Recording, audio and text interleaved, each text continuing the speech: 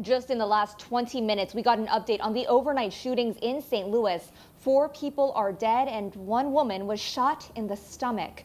Our Ryan Henson joins us live now from downtown outside of police headquarters. And Ryan, what can you tell us about any updates?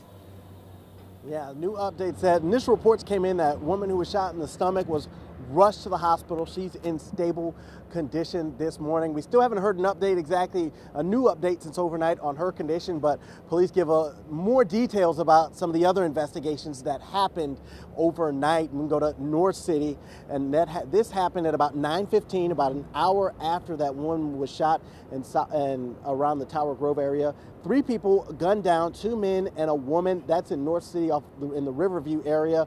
That crime scene is the 5900 block of Lucille, and police say this morning that they found firearms and suspected narcotics in there. Still no motive, no suspects, so still a lot more info we're looking from that investigation. Then a block away, about an hour later, a man found shot dead in the 5900 block of Harney.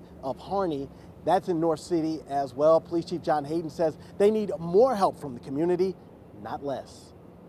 When I hear the word defund the police, I say, wow, if people are really considering having less officers, imagine what our situation would look like if we're trying to go to all of these violent crimes and balance our response to civil unrest all at the same time with less people.